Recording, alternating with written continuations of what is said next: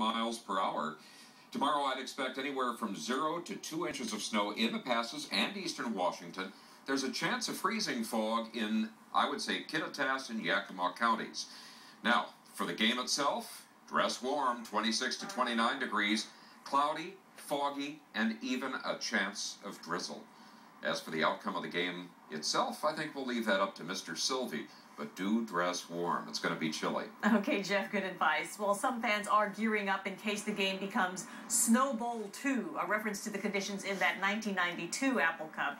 King 5's Owen Lay, live now with a look at how folks plan to stay warm. Owen? Well, a lot of folks are already heading out to Pullman. Many more will leave Seattle tomorrow for the big battle on the gridiron this weekend. Now, it's kind of cold out here tonight, but as you heard from Jeff, you can imagine just how cold it will be in the stands on Saturday. There's something about decades of rivalry.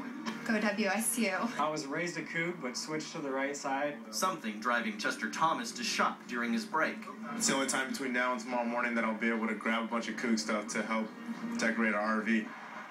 Something that has Travis Bird's friends driving cross-state.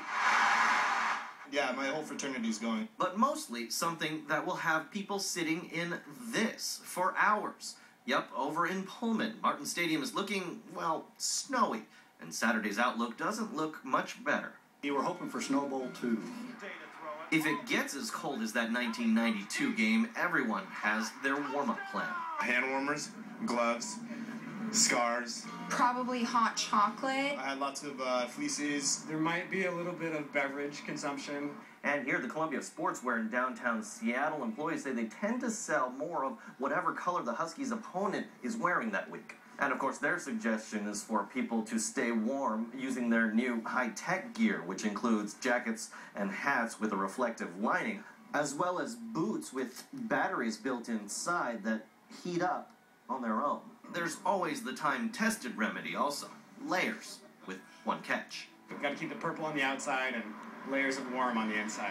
They had black ones, but I had to go with the crimson and gray ones. Because bad weather or not, the rivalry will likely be more heated than anything else.